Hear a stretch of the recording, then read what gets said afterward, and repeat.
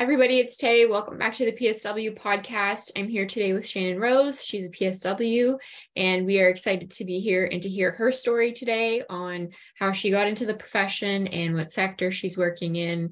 And thank you, Shanyn, for being here. We appreciate you carving out time for us. So thanks a lot. Thank you for having me.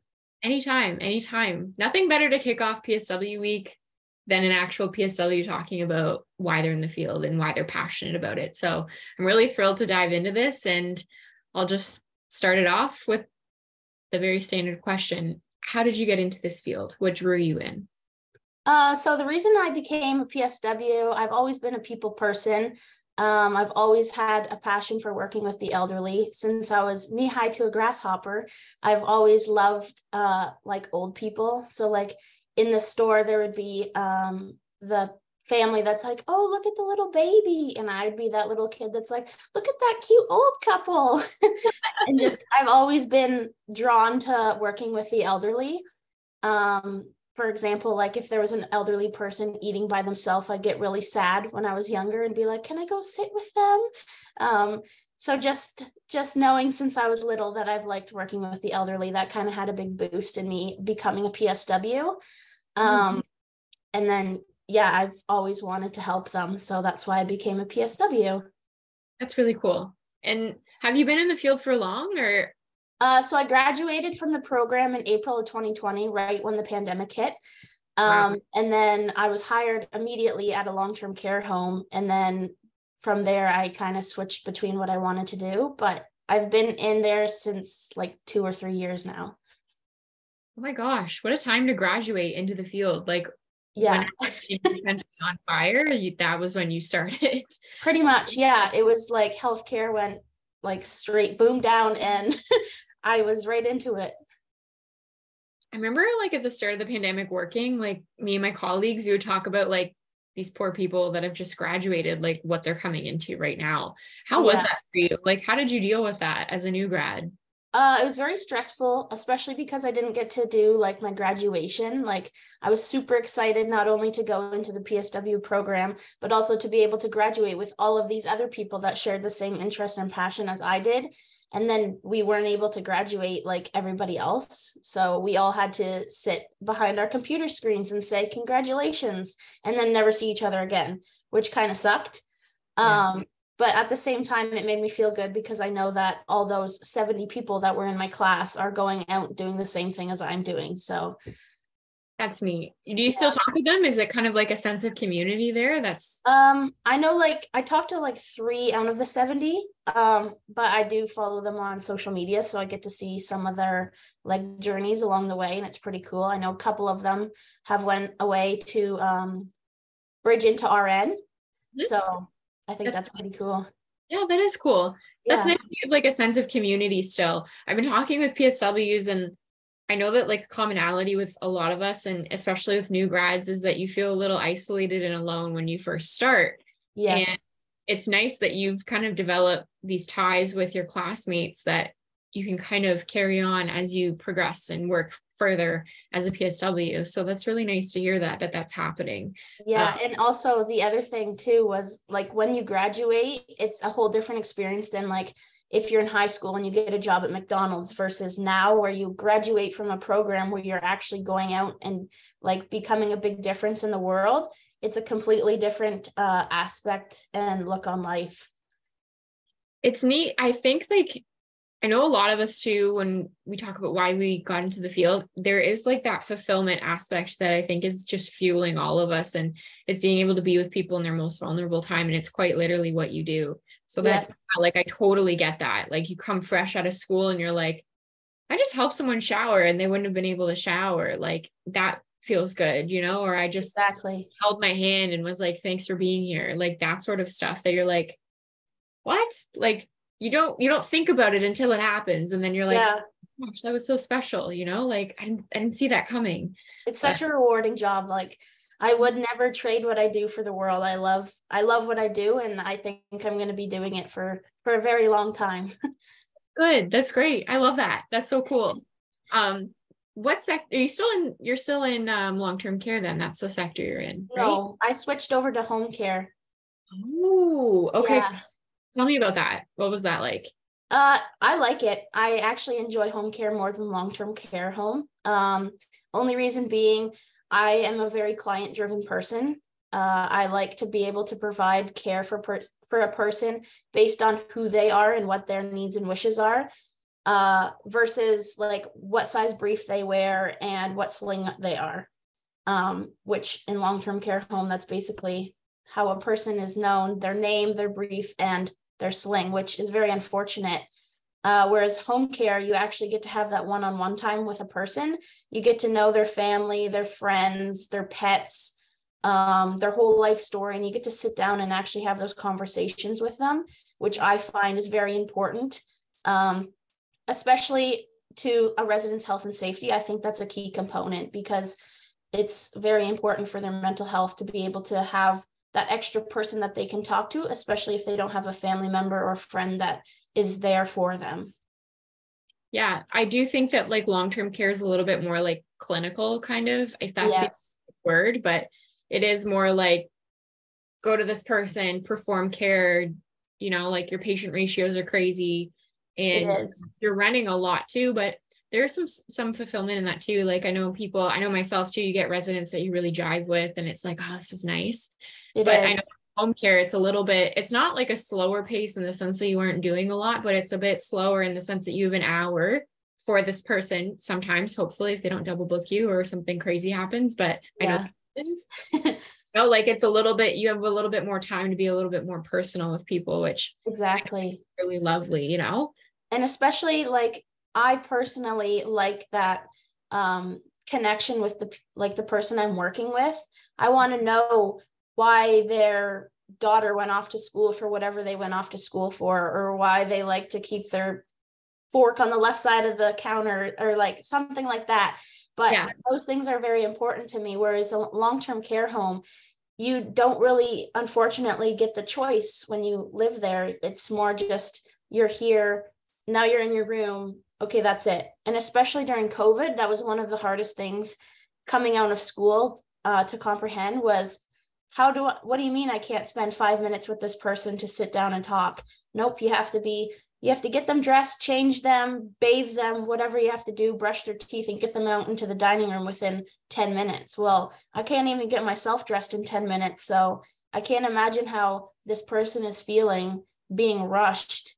And I mean, just, yeah, it doesn't make any sense to me, but that's the way it is, I guess.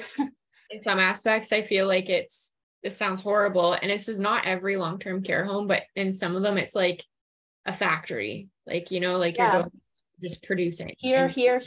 Okay, now you're done. Next person. Here, done. Next person, which sucks because they're not like, they're not a robot. They're a person and they deserve to be treated as one. But unfortunately, with the time restraints in long-term care, sometimes it doesn't feel like they're being treated as people. Yeah. Or even the isolation into their rooms, which was just like hard to deal with. Even if like a healthcare worker. And I know that we got, you know, like we're not stuck in a room, so like good for us, but I know that was hard as well, to just be like, sorry, like I have to just keep you in your room today, like I'm sorry, you know, like, and especially for the people that like to go out and go outside, you have to say like, oh, we have to keep you in your room today, and then they get all upset and you're like, well, I can't even spend time with them because I have to go to the next person, and now they're even more agitated than they were before. So it was very unfortunate, and I'm very glad that things have died down from what they were. But yeah, as a student who was fresh out of school going in during a pandemic, it was very hard for me mentally and physically to be able to go through all the steps that I had to go through to be able to keep up to myself. But I did it, and I still am doing what I'm doing. So yeah, that's like a very huge test right at the start, I think. And your PPE too, like it was like, you better remember how to don and doff, because your mask better be on right. Take your gown and your gloves off properly, and there's someone watching you down the hallway making sure you do all this properly. So it was a very stressful time, but we all did it. So yeah, it was just like heightened. Everything was heightened, and it's not like you didn't use your PPE before, but it was like every single person was full precautions. And it was like, wow, like, do you remember the day when we just like had to wear a mask sometimes and gloves sometimes when it was appropriate? Like, it was mind boggling to think about what it was like before the pandemic. And then hearing all the people like, oh, I don't want to wear a mask. Well, I also don't want to wear this spacesuit that I have to go into someone's room to give them care. But here we are, like, I'm providing care for your family member in the safest way I can. You can wear a mask for 5 minutes in the grocery store. Yeah, it was hot too. That PPE. Oh, it was in the summertime. It was like, can't wait to go home. It's like wearing a garbage bag, honestly. That was like pretty much, you know. And they're resistant, like they were tight, and then you sweat, so they like stick to you even more. It was it was a workout. Work was a workout. I wish I could cardio. Who needs the gym? Honestly, and your watch is like, wow, you're really doing great. If you have like one of the Apple watches or something, and they're like, wow, I have one of them. I'm like, yeah, I feel it. Yeah, I'm out. Thanks. So home care is your niche, is basically what I'm grasping from this. Like, that's the place where you feel like you belong. Yes. Right? And you liked the personal aspect with people and being able to kind of have time with them, to spend with them. Correct. Yeah.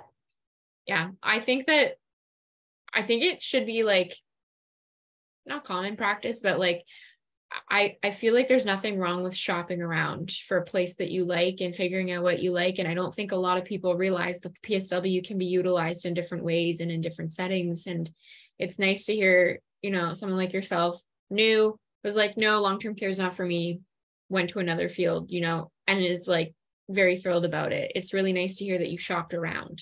Yes, I've actually, so when I was in high school, I did my placement, so you got to like choose a co-op, and I did one that was competitive, and I actually was one of, I think it was 3, I don't remember now, one of 3 students that got chosen out of, I don't know, so many people to work at palliative care in Woodstock Hospital.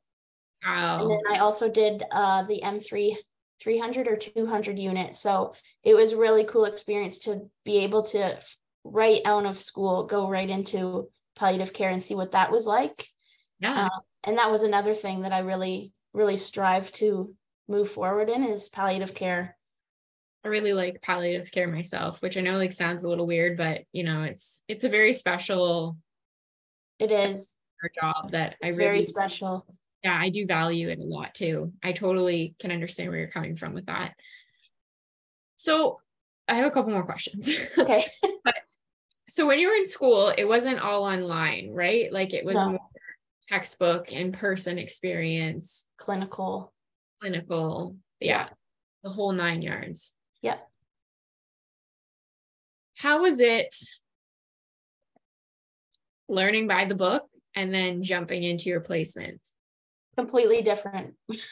I heard that from someone else. Like, I was just discussing this with someone else this morning, and they were like, yeah, it's like not basically it's not the same.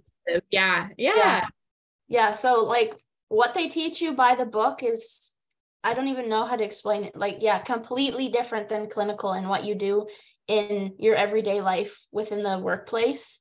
I thought it was going to be at least close to the same thing. Like some of the things you can use like knowledge wise and put towards your workplace, but otherwise it's just like, why did I learn this? Like, it was cool though. Like I liked what I learned and it was really like comprehensive, but I noticed too that there was a bit of a gap, or like, I think too, I was also discussing this with another PSW, that you allow yourself like a grace period after you graduate to kind of be like, listen, like I'm going to be humbled for a few minutes as I work through this. Like I'm probably going to make a mistake or two, and just like allowing yourself to have the space to do that and not freak out. Yeah. Entirely, you know, within 10 seconds of graduating. Yeah. I just wanted to know what that was like for you, because I've noticed a bit of a gap from new grads that have had the online programs, and then people like, you know, you and me that graduated. Well, you graduated kind of in the pandemic. I was pre-pandemic, but it was similar. You know, we still got the in-person experience with our learning. Yeah. But I did notice the same thing, and I just thought we kind of need to ask you, like, how did that pan out for you too? Yeah, it was interesting. Like most of the things I learned, I personally do use in my field, but there were some things now when I've had experience in years working in the field going, well, they didn't teach us this. And that's something that's kind of important. Like personally, I don't think they touched enough on dementia and how to like, what's the word I'm looking for? I guess work with someone with dementia. Same with palliative care. I know a bunch of people who are like, well, I don't know what to do if this person, like, what do I do? And those are the two main things that you would think that would be very important in our role, which we don't really get taught as much as we should have. Yeah. Approaching, reapproaching, like all of that stuff, I find. Yeah, and techniques and how to like de-escalate a situation, or if a family member's upset, how to help them while you're helping the family member, just stuff like that, which I don't think was touched upon as much as it should have been. Yeah, it's kind of like a skill you learn over time. Like pretty much. You learn and experience, and then you're like, oh, well, I did this once and it worked, so let's try it again. Yeah. Or your colleagues like, hey, this is how we normally deal with this. And you're like, wait, I never would have thought of that. Like, yeah. So it's kind of cool to learn all the time. But to kind of cap this off, I just want to know if you could give a piece of advice to any new grads or anybody considering becoming a PSW, what would it be? I guess just follow your heart. Being a PSW is very rewarding, and you're making a difference in people's lives. So just remember that you are the happiness and you're bringing the joy to someone's world. If that doesn't make you feel good, well, I hope it does. Because it does for me. Knowing that I'm the sunshine in someone's day is the best feeling in the world. So yeah, just follow your heart and just remember that you're doing something that not a lot of people can do. And remember that you are the sunshine in someone's day. That's a really nice way of saying that. That was cool. The sunshine. PSW for the sunshine. I really think that's special. Well, thank you for taking the time to talk with us and for all of your words of wisdom, but also like inspiration. You're very passionate about the job. It sounds like you're thrilled to be here, and I love that. And it just sounds like you're very genuine, and I just think it's a nice conversation to have again. And I've had a few of them, and it's just every time I keep being like, this is so nice. I love this. Just talking to other PSWs and hearing about why they love being a PSW. It's just very cool to me. It warms the heart. It does. It does. I keep repeating myself on camera, and I'll be like, that was really, really well said. And I'm like, you said that to so many people, but it is true. It's so true. So thank you so much. I really, really appreciate you coming on here, Shanyn. Thank you for having me. Anytime. Thank you to everybody who's been listening and for your continued support. And I hope that this has touched a PSW or two right in the heart. Shanyn, you are sunshine. So that was wonderful. And thank you for all of your lovely words today. I hope everybody has a great day. Take care. Bye.